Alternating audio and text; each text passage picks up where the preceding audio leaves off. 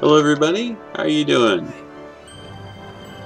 If you will indulge me for a moment here, I'd like to read you a story for the holidays. It's a story I think the entire family can enjoy, and I hope you will. It's called The Christmas Visit.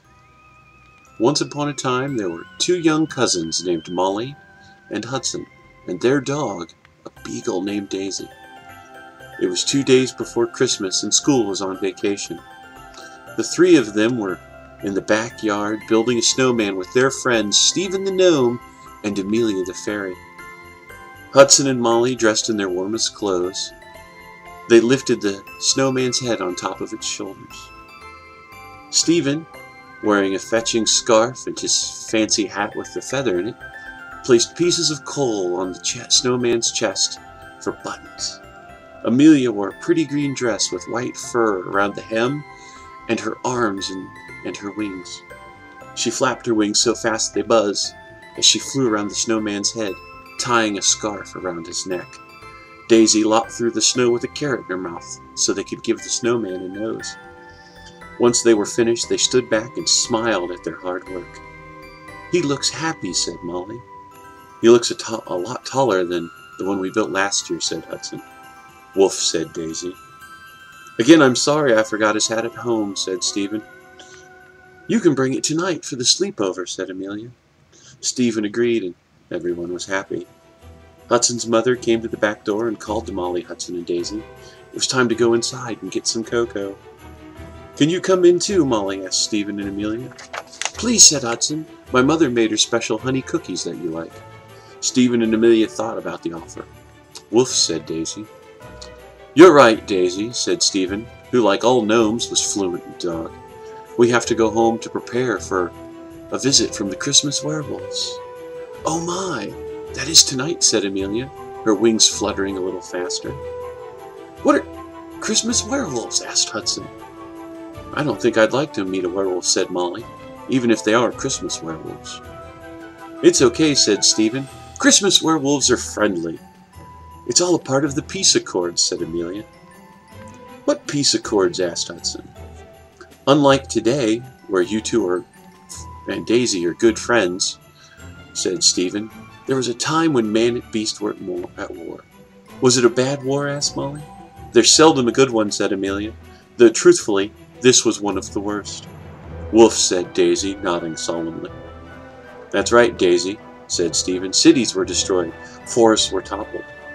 The ancient cat city of Bastin disappeared into the sands of Egypt west of Cairo," said Amelia.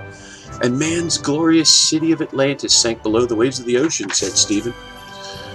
"That's awful," said Hudson. "How did it end?" asked Molly. 1,800 years ago, peace was negotiated by Amber, Queen of the Fairies," said Amelia. "Ever since then, there's been peace," said Stephen. "I'm glad it ended well," said Molly. "It did," said Amelia. "But why does that mean we'll be visited by a werewolf tonight?" asked Hudson. "Well, as part of the accord, a Christmas werewolf visits each house with a pet," said Stephen. "He asks the pet how the humans have been treating them." "It only happens once every 30 years or so," said Amelia. "There will be a full moon on Christmas, and then the werewolves can visit." "You said you have to get ready," said Molly. "That's right," said Hudson. "Should we do anything?" "Well, it's tradition that you leave a bowl of water and a snack for the werewolves," said Amelia. "That's what we're going to do," said Stephen. Hudson's mother called from the house again. "We should go," said Hudson. "We'll see you tonight," said Molly. "We'll be back after your parents go to sleep," said Amelia. "I'll remember to bring the hat from my house," said Stephen.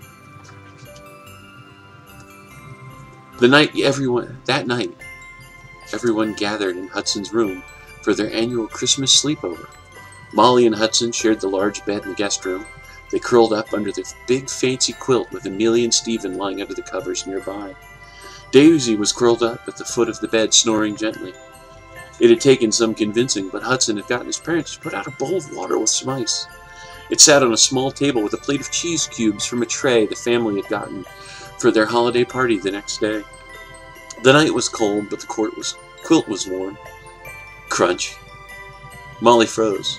The quilt froze under the quilt, suddenly wide awake. She thought she just heard something. She looked at Hudson under the covers and saw that he had woken as well. The two of them strained their ears, listening for the sound in the room. A long time passed and they heard nothing. Perhaps they imagined it. Crunch. There it was again. Was it the sound of someone in the room? Molly lifted the covers just a little bit and looked into the darkness beyond. There was nothing there. It was... Wait. There was a red glow.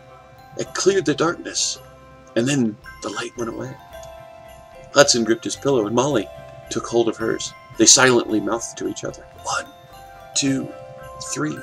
They leapt from under the covers, swinging their pillows at the huge shadow in the room.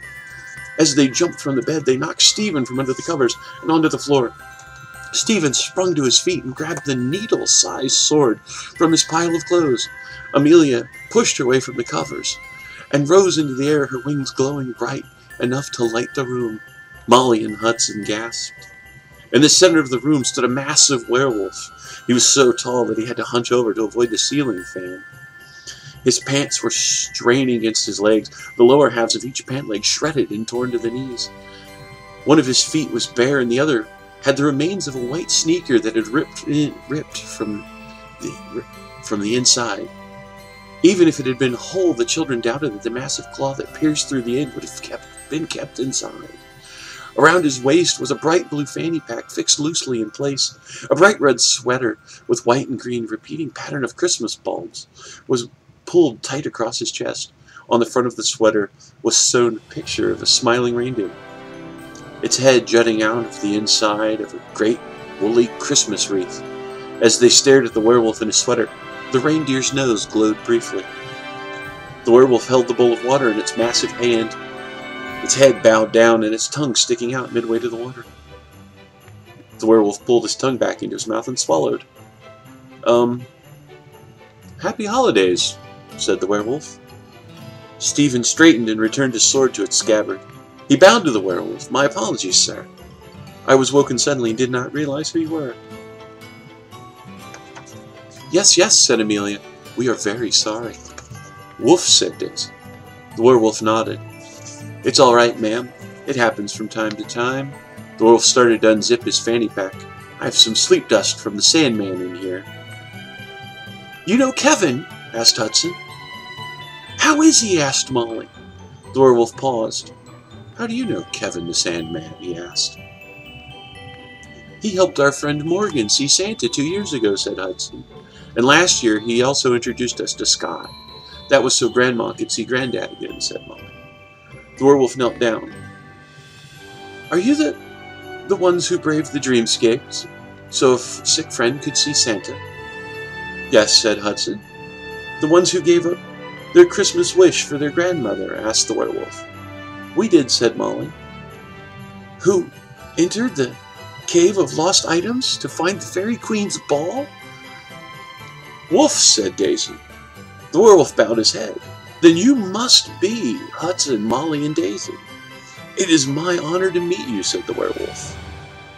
Wolf, asked Daisy. Of course, said the werewolf. Where are my manners? My name is Keith. It's a pleasure to meet you, Keith, said Molly, as she curtsied. Can you stay long? Asked Hudson. Oh, I would love to, said Keith, but I have many houses to visit, many pets to talk to before the sun rises. We understand, said Molly. Maybe next time, said Hudson. Maybe, said Keith. Keith turned to Daisy and said, Grrr. Woof, said Daisy. Grrr, said Keith. Woof, said Daisy. Grrr? Asked Keith. Woof, said Daisy, nodding her head. Keith stood up. Thank you all. I'll file my report with the head office. We'll know how everything went in the morning. What happened? Asked Hudson. I cannot say, said Keith. You'll have to wait for morning like everyone else. Keith lifted the bowl of water to his mouth and lapped up some of the last of their water. Then, with a loud crunch, he bit one of the ice cubes in half. Thank you for the water. The ice was particularly welcome. Cold water is more refreshing. You're welcome, said Molly. Daisy likes ice in her water, so I thought you might like some too. I also like the cheese cubes, said Keith. I appreciate different varieties. I wasn't certain if you like certain types. This way you had choices, said Hudson. Thank you, said Keith. Usually all I get's American, which is nice, but variety is good too. Keith smiled at the children and helped each of them back into bed, tucked them under the covers. Then he tucked Stephen and Amelia under the blankets. Lastly, Daisy jumped up onto the bed. Daisy walked up to Hudson and Molly. She licked each one on the nose. Then she walked in a small circle before being careful not to step on Amelia or Stephen. When she finished, Daisy lay down and rested her head on her paws. Keith walked over and slid a window open. Good night, said Keith. Then he climbed out the window, shut, and locked it behind him. As the friends lay in bed, gently drifting off to sleep, Hudson asked Stephen.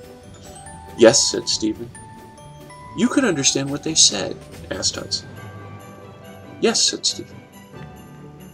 Can you tell us, asked Molly. No, said Stephen. It's not allowed under the Accords, said Amelia. You'll have to wait until tomorrow. Daisy yawned. Soon the rest of them yawned and slowly fell asleep one by one. The next morning the friends woke and found something had happened in the night. The bowl that had been filled with water for Keith the night before was now full of candy, treats, and a squeaky dog bone. What's all that? Asked Hudson. Where did it come from? Asked Molly. Hooray, said Amelia, her wings sparkling in a rainbow pattern. Good show, said Stephen, tossing his pillow into the air. Woof, said Daisy. What happened? Asked Molly. The piece continues, said Amelia. How do you know? Asked Hudson. Well, Daisy's still here, said Stephen. Plus, you've been rewarded for your good treatment and loving care of Daisy. That's what the bowl of things is for, said Amelia. The candy and treats are for you, said Stephen. Woof, said Daisy, taking the squeaky toy from the bowl and happily chomping down on it. That's right, said Stevie. What do you mean our treatment of Daisy? Asked Hudson. Well, you take care of her, said Amelia. You feed her, walk her, clean up after her, and play with her, said Stephen. Squeak, barked Daisy, her new toy still in her mouth. Stephen smiled. That's right.